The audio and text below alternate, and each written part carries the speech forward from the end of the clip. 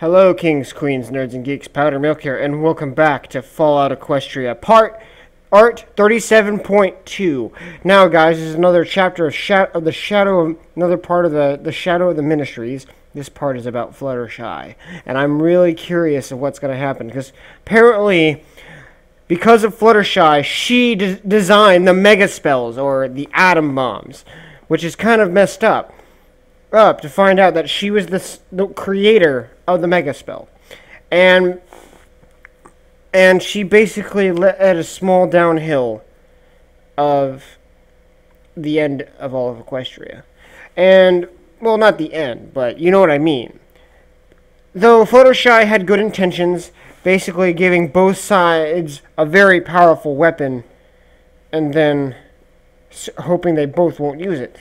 But on the contrary, the zebras end up using them anyway. So, we're about to find out what happens. So basically, but also, we finally saw where Applejack saw the darkness in Steel Hooves. And that was very big. We saw a big turning point, and we found out Steel Hooves was the one who murdered Zakora. He was corrupt to begin with. But maybe he's turning over a new leaf, thanks to Pip. Sorry, guys, Kool-Aid's sticking to my hands. I spilled some Kool-Aid earlier. And now we're going on to Fluttershy. This is going down a road that's going to mess with possibly Velvet. Everyone here has probably a connection to some of these ponies. Except maybe Zenith. But everyone here. I know that Calamity is going to have a connection with Rainbow Dash, since he is a Dashite. And then there's Rarity, which is basically a descendant from Velvet. She's pretty much related to her. Let's see. Twilight could be dictation to Little Pip, maybe. I don't know. It could be a thing. Mostly because she is a leader, like Pip is in this situation, although not necessarily willing to.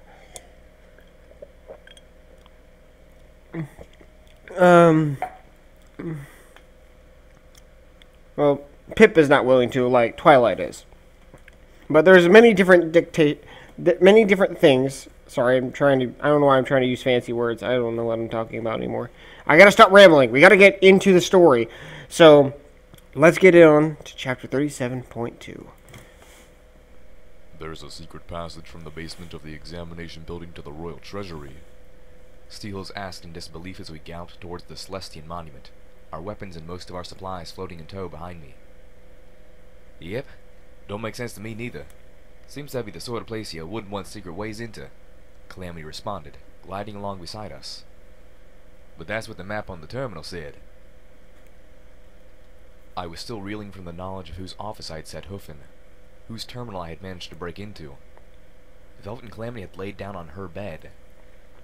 After her sister Luna had taken the throne, after Littlehorn, she had spent a lot more time at her school than in the castle.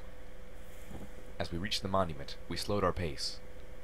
Most of the alicorns were on the far side of Ministry Walk, but my EFS was picking up hostiles close enough to worry about, even in the ruddy fading light of dusk. We needed stealth right now. The Celestian Monument was magnificent, even after centuries of decay had taken bites out of its structure, leaving patches of framework bare. I stopped a moment to stare in awe, then bowed before it, sending up a prayer to the goddess. I heard the sound of static. It was growing steadily louder.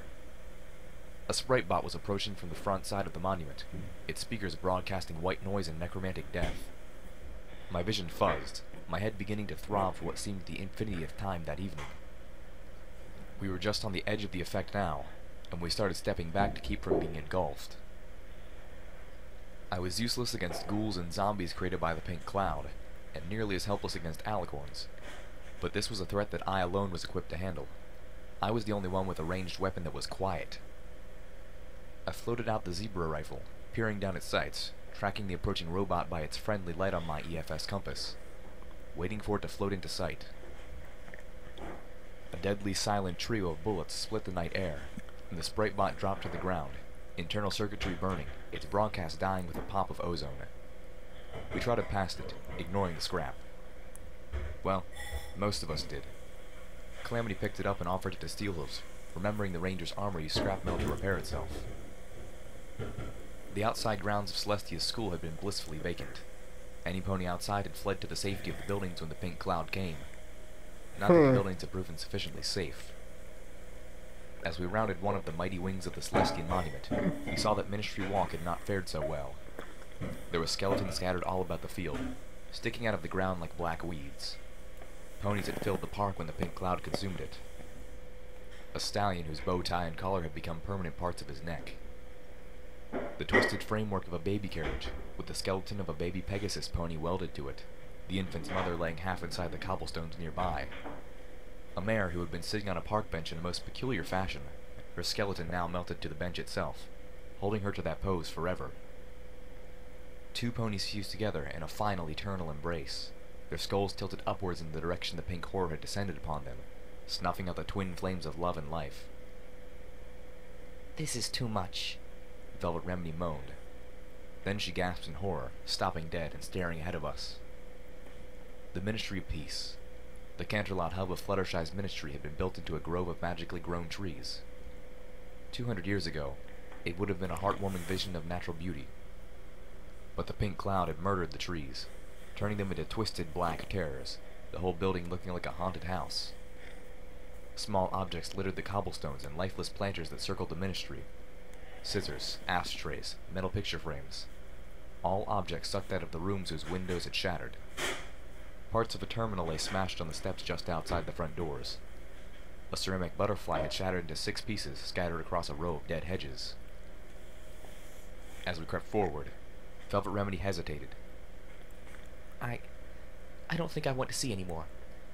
I don't want to know what this poison place has done to Fluttershy. Velvet Remedy paused to look at a corner diorama, featuring Fluttershy sitting in a forested field, surrounded by gentle animals. I could guess she was struggling against the urge to shatter the display and steal the full-size Fluttershy for herself. "You okay?" I just can't take her away from all of her forest friends." Velvet whined softly. The Ministry of Peace had suffered severe internal damage when the trees that formed most of its outer walls had twisted into their unnatural death throes. The pink cloud had seeped into all but the most interior rooms. To our further dismay, the Canterlot hub seemed to be less a place of healing and medical research than a public front and administrative center for the other MOP hubs. We were coming up empty-hooved in our search for medicine. The only upside is that nothing in the Ministry of Peace had attacked us yet. Everything in this place was dead. I approached a set of double doors and nudged it open, Velvet Remedy looking over my shoulder, whinnied in dismay. A haze of deep pink filled a massive room which had once been an auditorium. Rows of rotting seats descended towards a dilapidated stage beneath the last dangling threads of cloud-eaten curtains. The walls, formed from even more trees, were blackened and dead. Velvet Remedy inexplicably pushed past me and galloped into the poisoned room. "Velvet, what you doing, girl? Get yourself out of there!" Velvet paid us no attention, charging up to the stage and jumping onto it. I saw her waver as she landed, the pink cloud beginning to get to her. I shouted for her to come back. Beside me, Pirelite cried out, calling to her beloved Velvet. "What in tarnation does she think she's doing?" Calamity demanded. Velvet stumbled, turning and standing before the podium. She put a hoof onto it, and it broke apart at her touch. I could hear her sob. The auditorium still had great acoustics. Seeing her standing on that stage, wearing her yellow medical boxes, I suddenly realized this wasn't just any auditorium. This wasn't just any stage. Hello? Velvet Remedy said meekly, reciting from memory. "Can I have your attention, please? If you don't mind." Oh, goddesses. "Hold on, little Pip. I'm gonna go grab her," "Thank you." Velvet was saying. Now, I know every pony is really, really busy, so I'll try not to take too much of your time. "Calamity, wait," I said, holding up a hoof. Pirelite fluttered at the edge of the pink, hooting in agitation. "Wait?" He spun on me fiercely. "She's gone plumb off her rocker. She'll die in there if we wait." I focused, wrapping Velvet Remedy in my magic. I'll pull her out. I think maybe she needs to do this. She was risking her life to do this, and I couldn't tell if she was on the road to catharsis or catatonia. Needs to do what? Calamity demanded. Firelight didn't wait. The Balefire Phoenix soared into the poison, flying to Velvet Remedy. Below us, Velvet Remedy continued, her inflection perfectly matching Fluttershy's. Princess Luna has given us... that is, she's allowed us to... we have a new project. Velvet paused, looking out over the crowd that only existed in her mind, as Firelight landed by her forehooves and rubbed against her, nudging her to move. This is bad, Steelhooves told me. Velvet cringed slightly. Please, it's okay. I know we're all overworked, and every pony has so much to do already, and you're all doing just wonderfully. She gave a most beautiful smile. Oh, what in the hay? Calamity moaned. Firelight began to cough. I extended my magic around her too, feeling increasingly anxious. Did she really need this? Would she ever forgive me if I pulled her out, denied her this? Did it really matter? But this is really important. I've been talking with Princess Luna and... Velvet fell to her knees, coughing, her voice getting weaker as she struggled to breathe. I really want to do this project. I'm behind it. She coughed again. Completely. And I really hope you will be too. This horrible, terrible war has gone on far, far too long and hurt so many ponies. I could hear the sadness and hurt in Velvet's weakened voice. Sweet, merciful Celestia, I could see her tears. Enough of this, Calamity growled. Little Pip, get her out of there now. I nodded, blinking back tears of my own. From your lips to Celestia's ears, I whimpered as I levitated Velvet and pulled my friend from the gas chamber. Velvet Remedy was barely in a condition to move, much less walk, even after I'd fed her our last healing potion. We left her in the care of Firelight and Steelhooves. Mind telling me what the hell all that was about? Calamity asked angrily as he flew above the maze of office cubicles I was wading through. The Fluttershy orb, I told him. I heard a crunch and felt a sharp pain in my left forehoof. Looking down, I saw that I had stepped on the skeletal remains of a small creature. I stopped, leaning against the cubicle wall, and telekinetically pulled a thorn-shaped bit of broken bone from my hoof, which beaded with blood.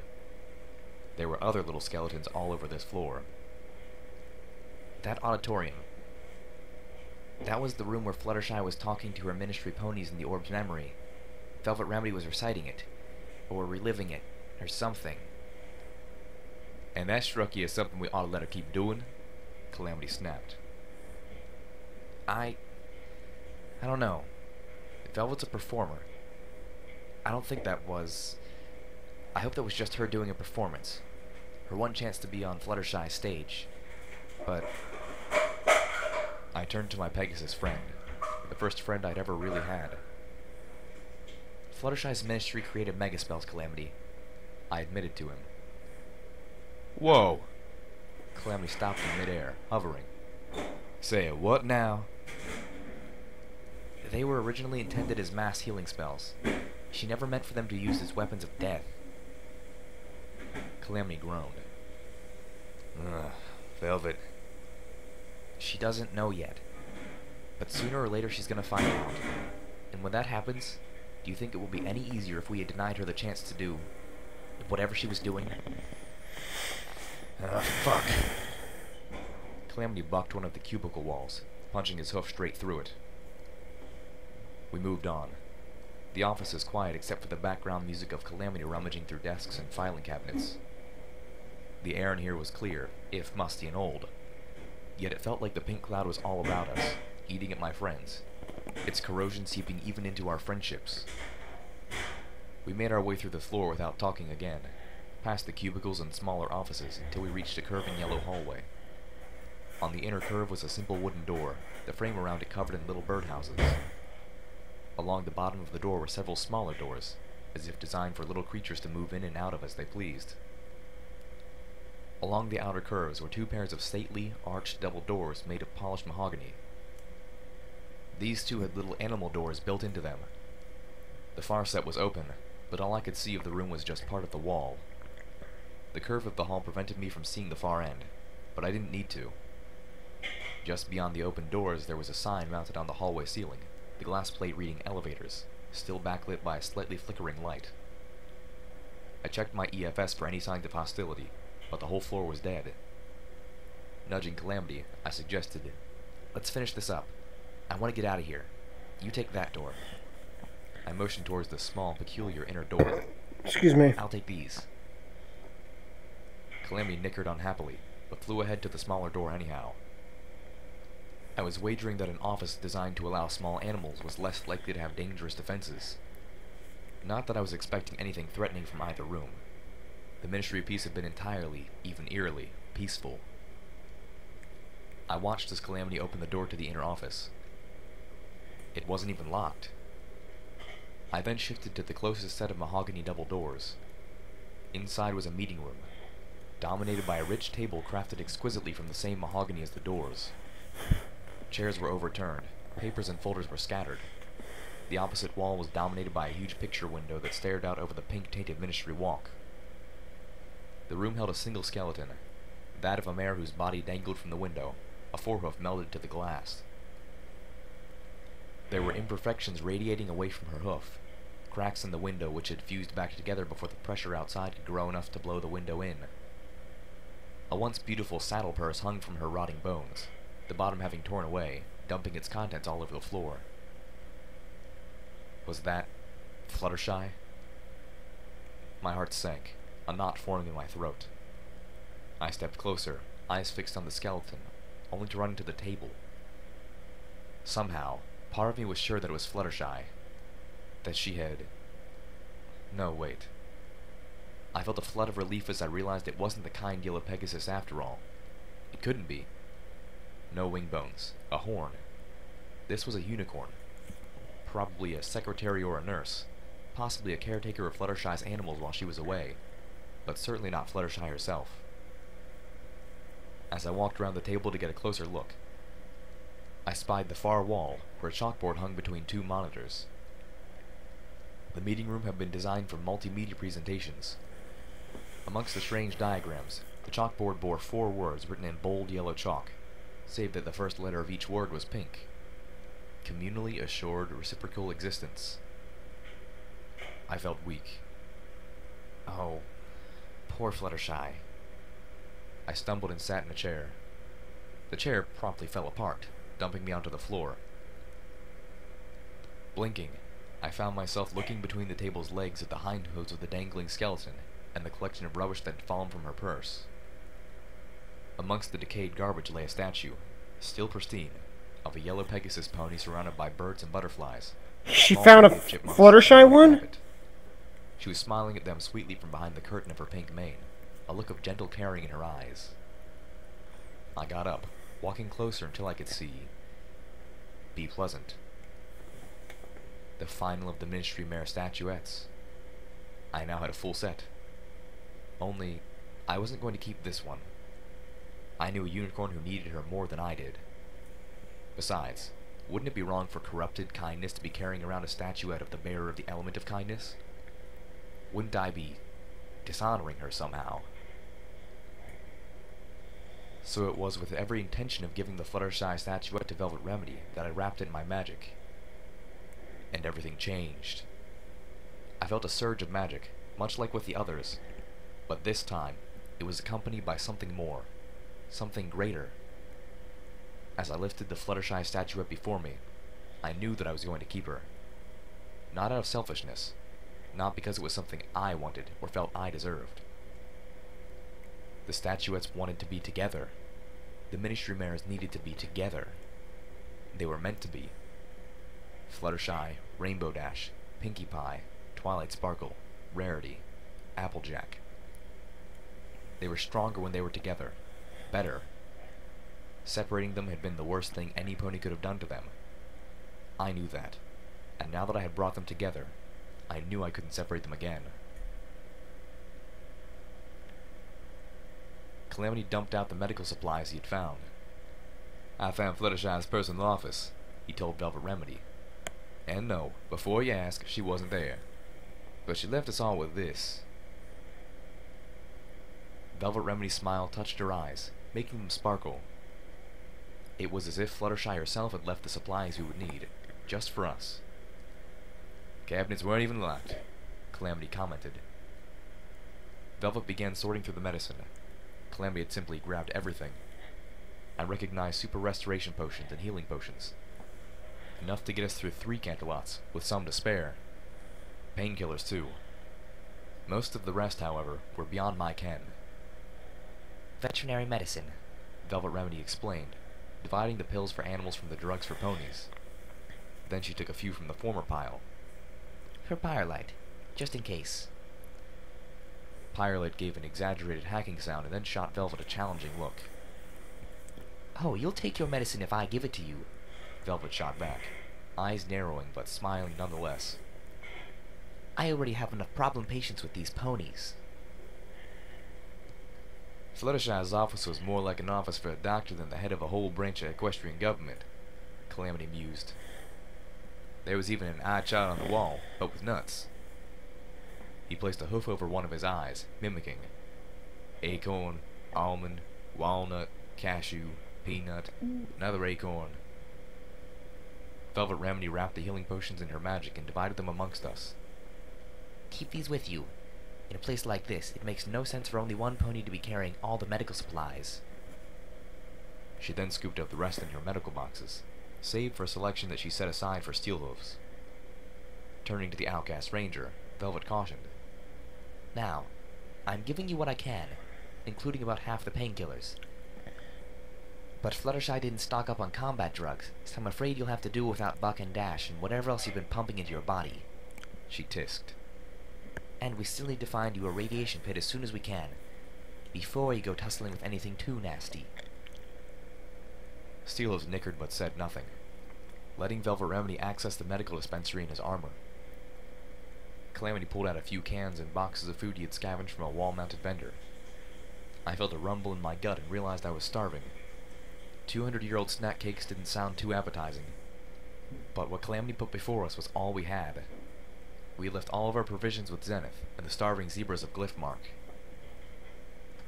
Y'all will be thrilled to know that Fluttershy and her ministry were apparently all vegetarians too, Calamity quipped.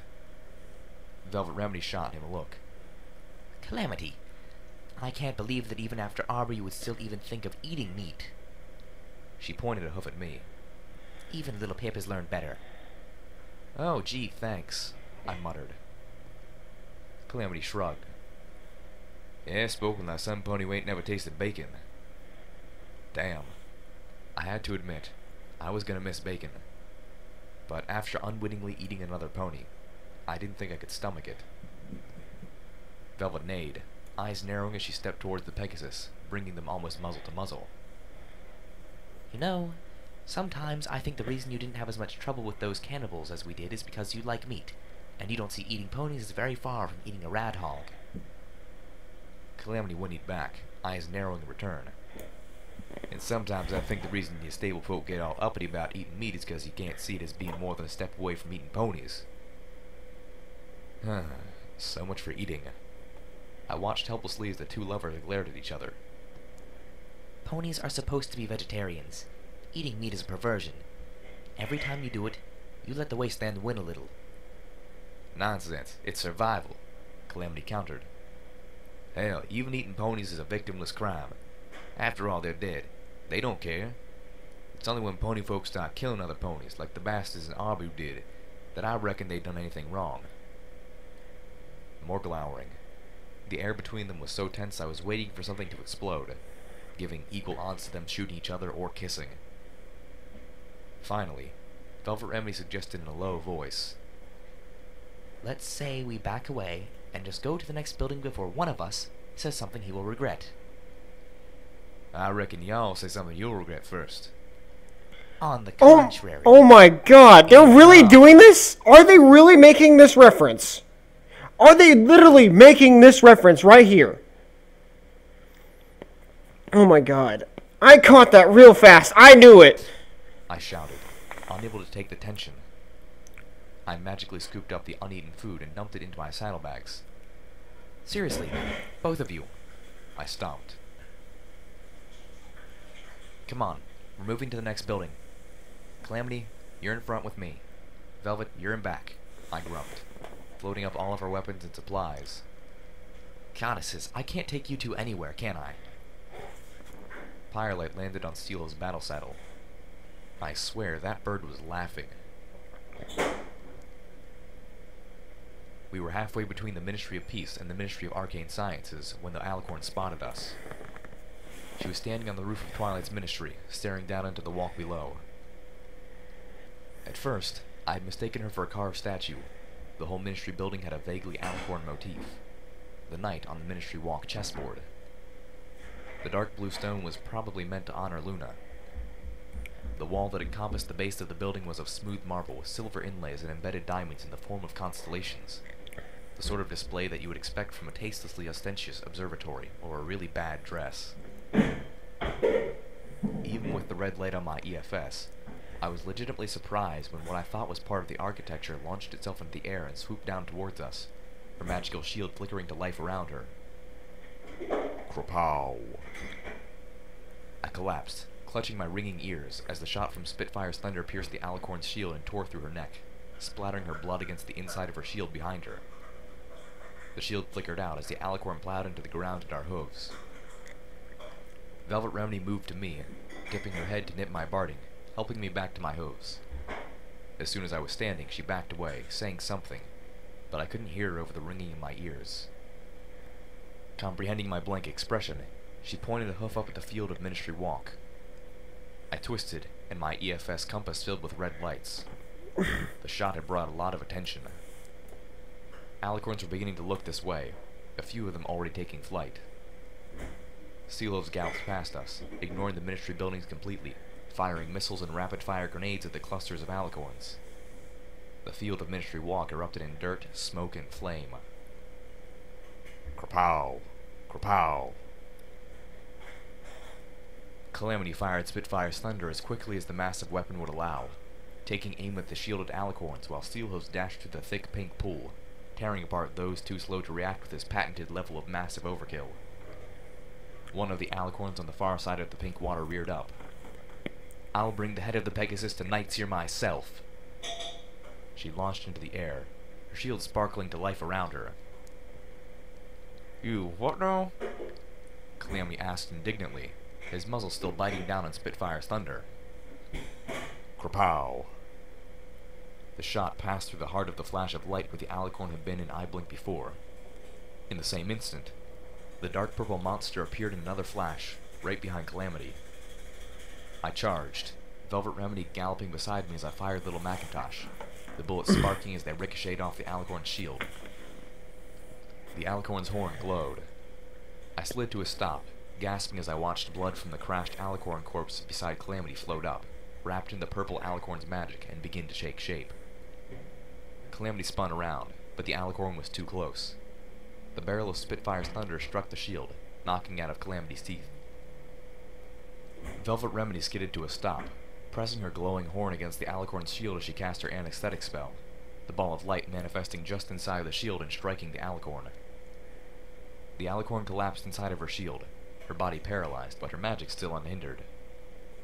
The blood from the dead alicorn next to us solidified into a ruddy blade. The blood sword flew at Calamity. He reared back, the blade slicing past him, leaving a shallow cut below his neck that wept blood. I could hear the whoosh of Steelhooves' rockets, and the continuous thunder of his grenade machine gun. From the sound, he had switched to high explosive grenades in an effort to beat down the alicorn's shields. The blood sword circled around, diving for Calamity's face. My Pegasus friend clamped down on the bit of his battle saddle, firing. The sword burst as he shot it out of the air. "Y'all run on ahead," Calamity shouted. "I've got this one." He kicked up Spitfire's thunder and snatched the muzzle bit in his mouth. Well, this is completely The badass. paralyzed alicorn looked up at him from inside of her shield, eyes widening. Krapow! Velvet Remedy urged me towards the Ministry of Arcane Sciences, then began galloping towards it herself. I quickly followed, Calamity covering our backs, and Steelhooves. Well, Steelhooves seemed to have forgotten the rest of us completely. He was just being the mighty alicorn hunter, steel-armored scourge of monsters in the Equestrian wasteland. Calamity spun as two more shielded alicorns dove out of the darkening pink sky. Lifted Spitfire's thunder, taking aim. Click. Aw, crap. Calamity's eyes widened. Deciding there was no time to reload, the Pegasus turned tail, flying after us. The two alicorns swooped over the pool, their shields skimming the pink water. They swerved broadly around Steelhooves, giving him a wide berth.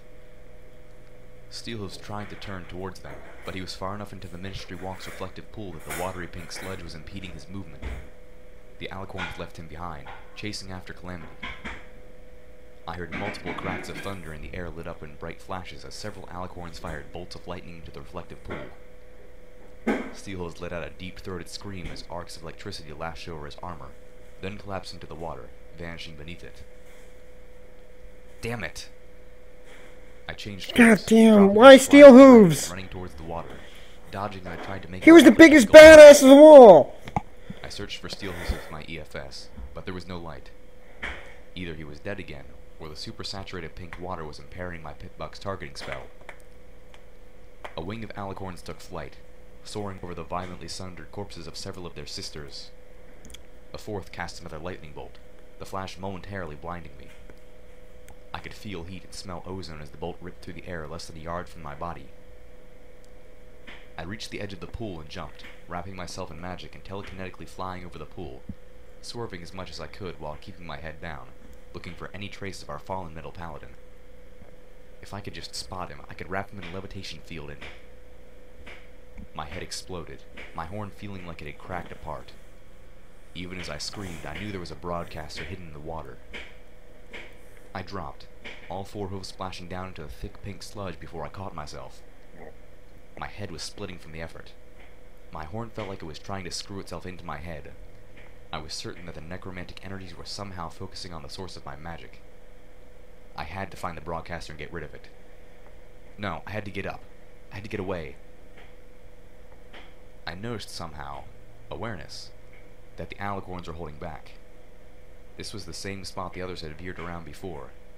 I had thought they were avoiding Steelhooves, but even as I screamed in agony, I realized, be smart, that they had been avoiding the broadcaster. I could feel a new agony, a terrible burning in my hooves and legs. My magic imploded, and I dropped into the viscous pink pool with a splash. Now my whole body was burning. I clamped my muzzle shut, thrashing involuntarily from the pain. If I drank it, even a little, I was surely dead. I forced myself to focus past all the pain. I no longer wanted to get myself away from the pink pool or the broadcaster. I could no longer comprehend moving. Now, in utter desperation, I tried to get them away from me. With all the concentration I could manage, I wrapped the entire pool in my magic and floated the water, the skeletons, everything that wasn't me, up as high and as fast as I could. The super-saturated pink water of the reflective pool flew into the air. I looked up, gasping as the pain in my horn and head receded. The burning faded, lingering most heavily around my right foreleg. I stood, shaking violently, flinging the pink water off of my body until I almost felt dry. Then I finally dared to open my eyes. The alicorns had flown back, away from me in the suddenly flying pool of water overhead. They stared and murmured to each other in voices I could describe best as concerned. I looked up. In the last rays of twilight, I could see hundreds of small coins and bottle caps glistening along the bottom of the water. I could see skeletons floating in it, many of them fused together. I finally spotted Steelhooves, his metal-shod tail dangling out of the pink liquid. I gingerly separated him from the mass of liquid above me. I looked the way I had come. Calamity, Velvet Remedy, and Pyrelite were all staring with expressions strapped between screaming and cheering. I tried to gallop towards them, taking Steelhooves with me, but searing agony shot up my right foreleg, and I fell onto my face. My body had been through too much. It didn't want to cooperate anymore. But even through the dull pounding in my head, I was able to focus enough to wrap myself in magic. The pain in my head spiked, the throbbing jumping in order of magnitude, but I slowly pushed myself back towards the edge of the pool and my friends, Steelhooves in tow, releasing more and more of the cloud-saturated water as I went. The liquid pink poured down like a curtain behind me. I felt myself begin to pass out. The effort of self-levitation was far too taxing, and my body was screaming from abuse. Suddenly, I felt warm forelegs wrap around me. Calamity had flown out underneath the floating lake of pink, and was taking me to safety. He soared over the edge of the pool just as my spell collapsed completely. I heard Steelhooves drop onto the field with a metallic thump. Velvet turned and galloped towards him, her horn glowing. Calamity didn't stop, flying towards the entrance of the Ministry of Arcane Sciences. "Hold on, little Pip," he encouraged as he flew through the front doors, and was gone.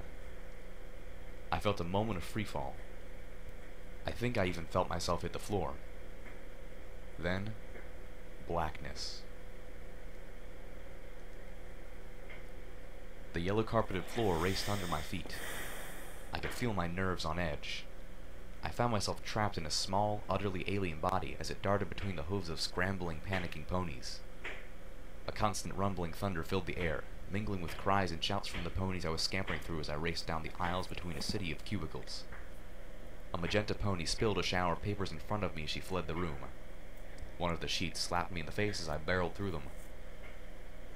I made it through the offices and found myself charging down a huge curving hallway, my little heart pounding in my chest. I heard a mare screaming from beyond a set of mahogany double doors. The voice was filled with rage and tears. How could they? How could they do this? I dashed for the little door built into the bottom of the larger one, a little door just my size. This must be Fluttershy's memory. They've ruined everything. They've killed everyone. The meeting room looked like it had been hit by a tornado. And it really had. A yellow and pink tornado in the form of Fluttershy.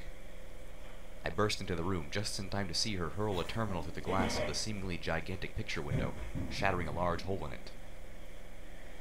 The sound of impossible thunder amplified. Outside the window, I could see the sky shimmering and rippling with explosions as Zebra missiles pounded against the princess's shield. Each impact brought a flash of fiery light splashing against the shield, the surface rippling outward like water around a dropped rock.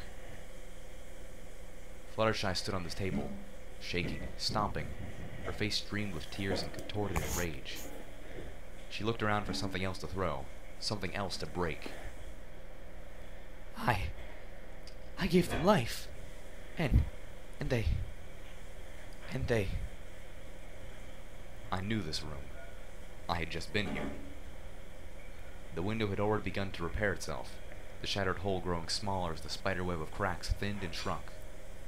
Ministry magic. The building was alive. It healed. I leapt up onto a chair and from there onto a table, rushing to Fluttershy's side. The poor Pegasus sobbed horribly, trembling on the verge of collapse. I did this. It's all my fault. I reached Fluttershy, wrapping myself around a forehoof, hugging her tight and trying to comfort her. Oh. She looked down at me, and I felt her tears splash onto my forehead. Oh. No. Angel, what have I done? Every pony, all the helpless little critters, they're all going to die. And it's all my fault. Fluttershy toppled onto the table, burying her face and wailing. Beyond her, I saw that fateful writing, communally assured reciprocal existence.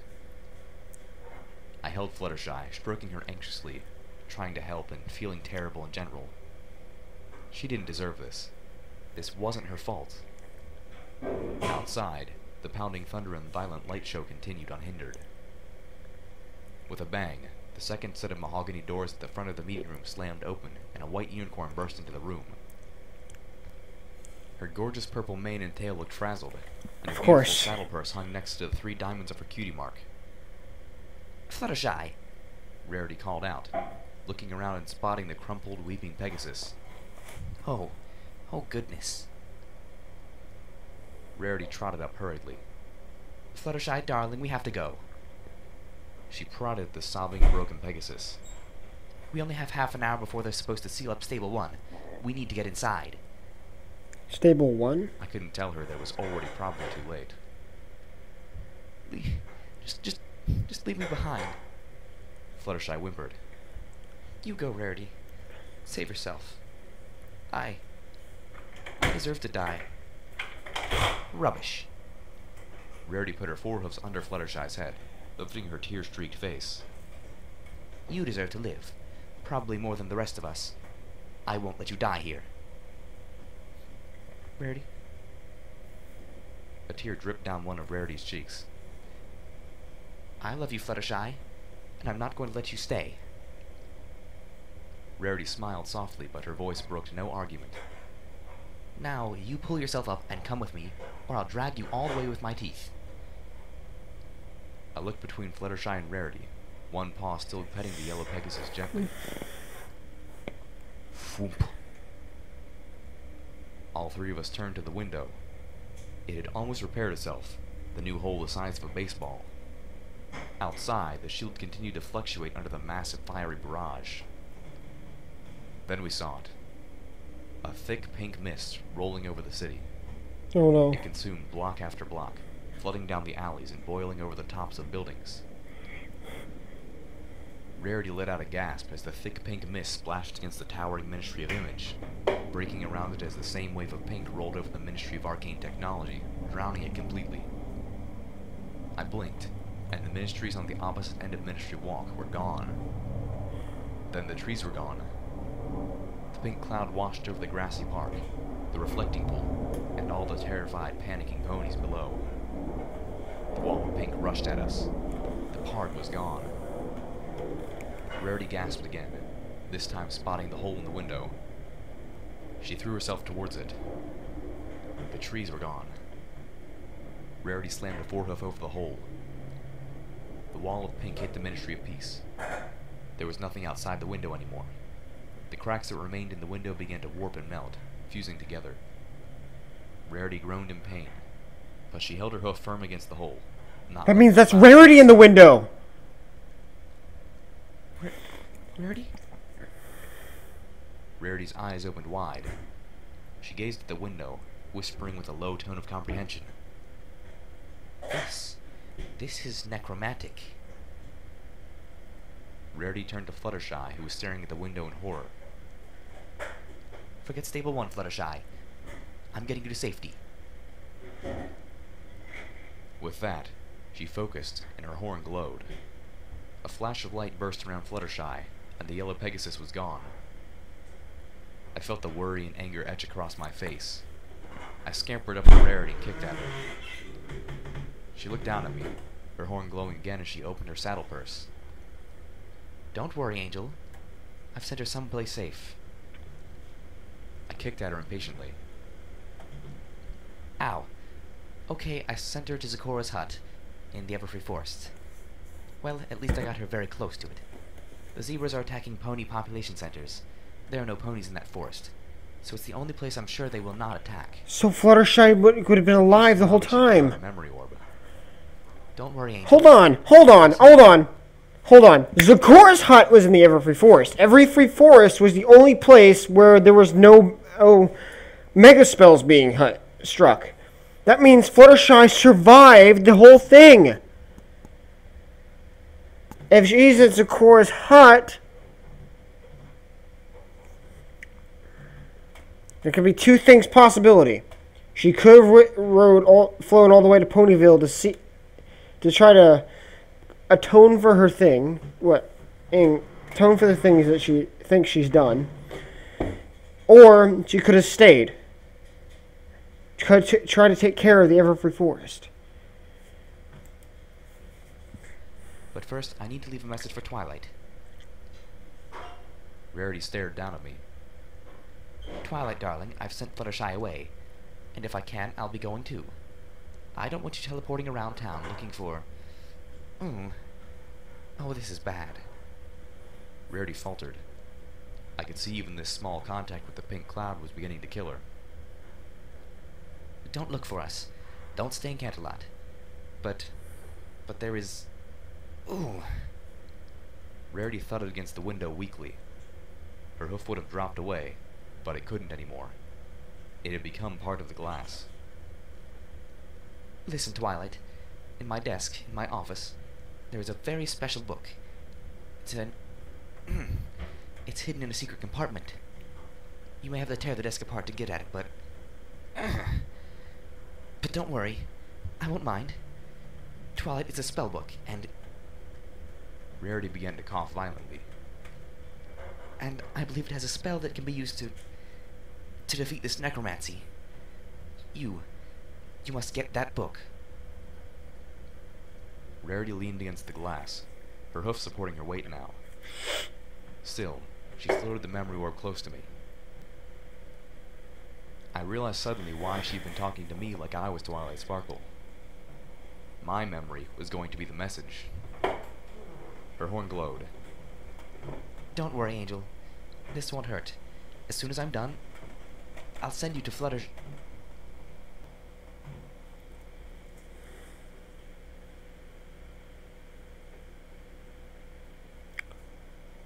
Well, I guess we got a first-hand experience of what the cloud looked like. Oh, what it seemed like. We can't really see the cloud, but you get my point. Huh.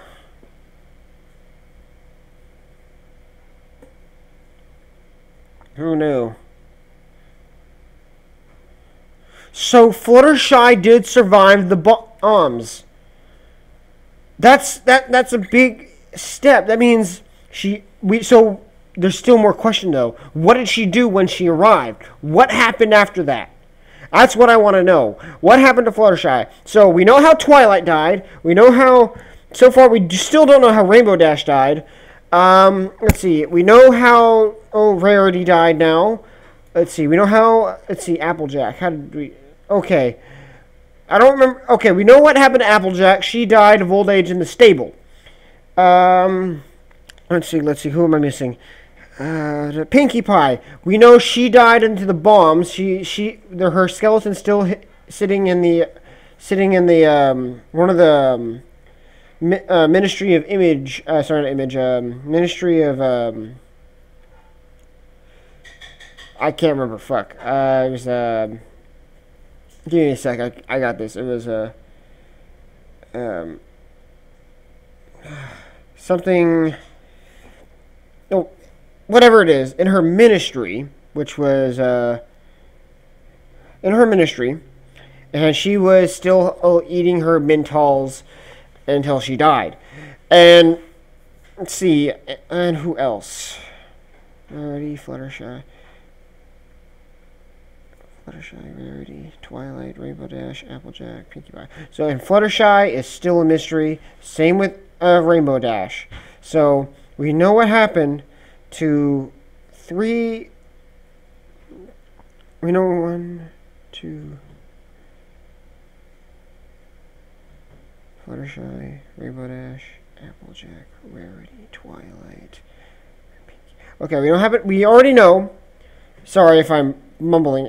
We know how it happened to 4 of the ponies. We know their fates, but we still don't know the total fates of both Fluttershy and Rainbow Dash, because that's a big what if there. What's going on here? Though think about it, the last 2 remaining ponies we still haven't discovered are Pegasus or Pegasi.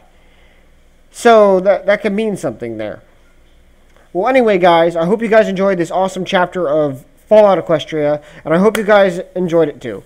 I just realized I repeated myself.